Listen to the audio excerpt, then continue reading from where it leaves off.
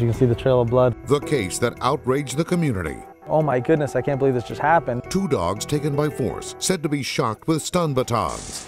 You need a stun baton to do your job, then you need to find another job. The controversial new weapon in animal control's arsenal. There is a potential for cardiac or neurological damage. Colleen McCarty investigates the use of these potentially lethal weapons and follows up on the dogs after their traumatic experience.